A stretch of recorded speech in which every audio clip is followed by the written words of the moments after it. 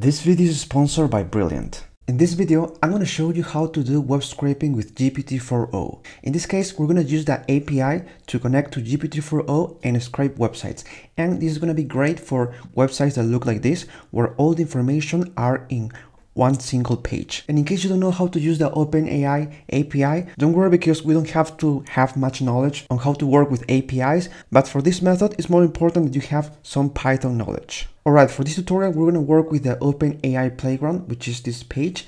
And here we can connect with GPT-4o. We have different models and we can use GPT-4o. And the Playground works in a similar way to the ChatGPT interface. But in this case, the information that we have to fill is information for the system here and then information for the user. And first, for the system, here's what I'm going to type. You're a web scraper, extract data from the tables and return it in JSON format. So this is for the system. And now I need to fill some prompt for the user.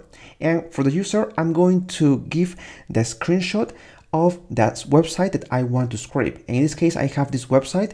And what I'm going to do is simply take a screenshot of this website and then give it to the OpenAI Playground that connects to GPT-4o. So here I just put the screenshot and now I can run this.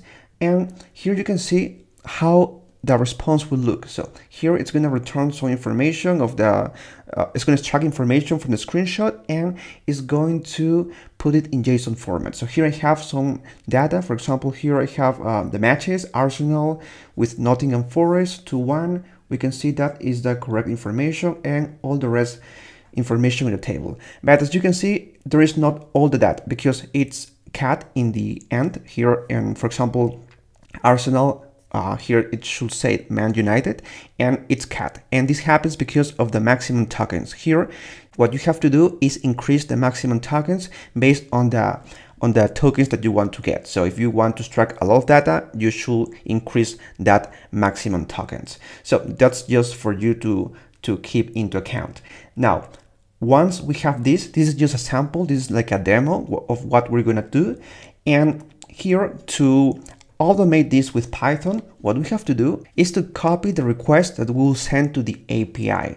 So here, this is just a demo, but if you want the code, the Python code, you have to click on this button here on the upper right corner that says view code, and here we have the Python code. So basically this is the equivalent of what we did before, but now this is with Python. So here I have the system, I have the prompt for the system, and then I have the user and the prompt for the user. So here you can copy and paste it into your code editor. But before I copy and paste all of this, let's automate every step that we've done so far with Python. So first, what I'm going to do is automate the way we take screenshots. We're going to do this with Selenium and Python. So here, if I go to the right, we can see the simple script which will help us take screenshots of any website. And this is very simple. We just have to import WebDriver from Selenium, then create a variable with the website, with the link of the website, then go to the website, maximize the window, add a wait of 2 seconds, and then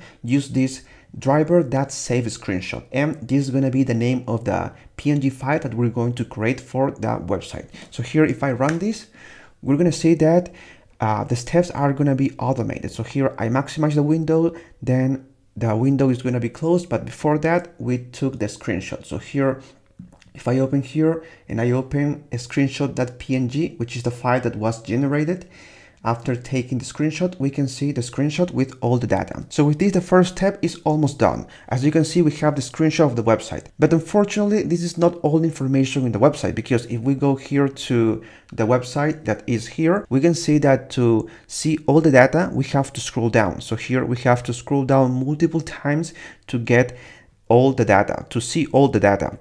And what this means is that what we have to do is scroll down, take a screenshot, and then scroll down, take a new screenshot, and repeat that process until we reach the end of the site. So that's what we're going to do. I'm going to close this first screenshot. This is going to be just the first of many screenshots that we're going to take. And now I'm going to show you the second part of this script. And this is the scrolling part. So in this part, this is the main part of this script. This is what makes scrolling on the site possible. What it's about is the same script that we had before for taking the screenshot. And here, if I run this, we're gonna see that now the site is gonna be open, but now we're gonna scroll down every 1 second, and after scrolling down, we're gonna take a screenshot. Right now, I'm not taking a screenshot. This is just a demo of how this works, and this is easily done with Python. So now I showed you how this works, and we only have to pass this while loop into the screenshot script. And I'm gonna leave all these scripts in the description below so you can understand the concepts and then use the same concepts to scrape similar websites. Here I only have to copy this while loop and then put it here. And then this driver that saves screenshot should be here. Now for the final part, I only have to add the code that connects to the OpenAI API. And to do this here, again, I have to go to the playground. And here in the demo that I did before, I have to go here to view code. And here I have to copy this code and paste it into my script. And here we're gonna make some changes to this script. The first change that we're gonna make is we're gonna add our API key here. We're gonna add our API key. Then what we're gonna do is change the image URL here in the user role. What we have to do is change this URL. So here we have to put our screenshot in base64 format for this to work. When we save our screenshot using the Python script that I showed you before, we export the screenshot into a PNG file. And then what we have to do is not use that, but use another thing that I'm going to show you to get the screenshot in base64 format. And finally, what we're going to do is also change this max tokens. Here is set to 256. And with this, you're not going to get all the data because it's going to be cut when it reaches 256 tokens. And here what we have to do is increase. So here I'm going back to my script. And here I already have the script where I added the OpenAI API code, and this is this one. So first, to get the API key, what you have to do is go here to Playground, and then here on the bottom, you're gonna see this section that says API keys. And here what you have to do is create a new secret key. You press here, you give it a name, and then you click on create secret key. And then you're gonna copy and paste that secret key here inside the OpenAI, inside these parentheses. And what I recommend you here is to create an environment variable and then call this environment variable here so you don't show your API key. After you add your API key, the next thing that you have to change, as I said before, is here, the URL. So here, what you have to do is add the variable where you obtain the screenshot. In this case, before in this screenshot.py, we used the save screenshot function here and we generated a PNG file. But for this case, we're not going to use this function because this generates a PNG file. And what we have to use here is base64. And to do this, to generate this base64, what we have to do is use this driver that gets screenshot as base64. In this case, I named this as test. This is the name of my variable, and here I added this variable inside this. Here I'm using f-string, and here I added this test variable inside this. And with this, I'm giving the screenshot to GPT-4o. Finally, here in the tokens, I set this as 1000 for this simple test, but you might need more based on the data that you're going to scrape. And these are all the changes that you have to make after copying the code to connect to the OpenAI API. And well, finally, you have to use this response.choices and this 0 that indicates the first element, and then that message, that content to get the data that GPT-4o is going to extract. And we have to print this in this case to get this data and to show it to you.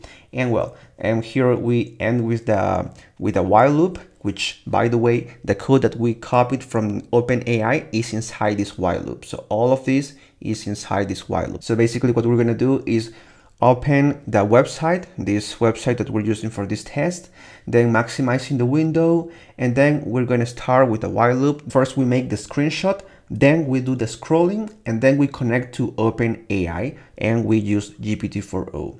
After that, we show the response, and once we reach the end of the site, we break this while loop, and then we close the website. And that's how it's going to work. So here I'm going to run this and see what happens.